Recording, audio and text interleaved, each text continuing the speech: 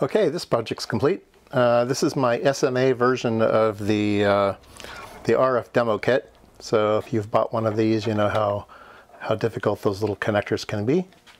And so I laid out a version of the card. It doesn't have the nice graphics, but it has all the circuitry, and it is SMA. It's hefty. It's got all these brass connectors on it, which is kind of cool. And what I did was I removed all of these components and I placed them onto here. So I didn't need to buy any components. I did need to buy these connectors, which aren't cheap, but and it needs 25 SMAs, so there's quite a few on there. I'm going to change the board a little bit. If somebody wants this board, I'm going to post it. One of the problems is these two connectors are too close together for the through calibration. It's just not enough area in there to get both connectors on, so I'll move this connector over a little bit. And the other problem is there was a PC layout error on this filter here. Now, I was able to remove the 433 bandpass using a hot air station and then reflow it onto this pad here. So that worked fine.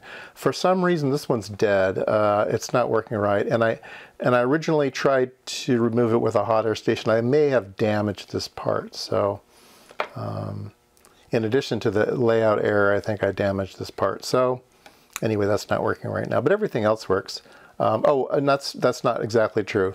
There is a inductor. So these little inductors are super tiny, and I'll put in a picture to show you right now. They're a little plastic core or something with little tiny wires wound around it. So they're a real inductor, and they're really easy to damage when you take them off the board. So I destroyed one of them until I figured out how to do it correctly. So I've replaced it with a little, can I zoom in here? No, it's as far as it zooms.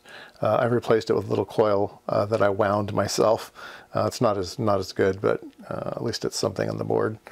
I didn't know exactly what parts they actually found to put in these boards.